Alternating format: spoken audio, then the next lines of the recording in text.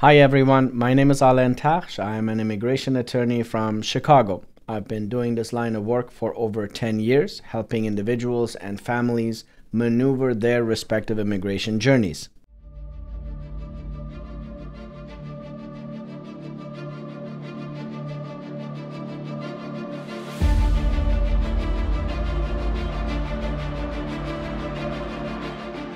Another fairly common question that we tend to get at the office pertains to the timing of a marriage-based green card application. Generally, we see timelines between 10 to 11 months, but we've seen applications being approved within 6 months.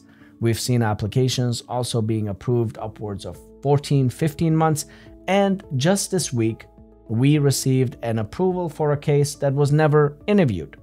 And so now you begin to see why it is that we encourage our clients to spend more time making sure that their supporting documents are as thorough as possible.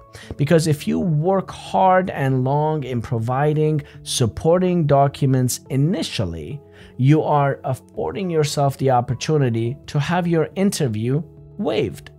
Why? Because you have answered basically most of the questions that USCIS would have had for you. And so that's the idea. We work super hard to make sure an application is as thorough as possible to have a positive result, a seamless result, a smooth sailing sort of a result at the end. I hope you found this video helpful. As always, please feel free to leave a comment or a question down below.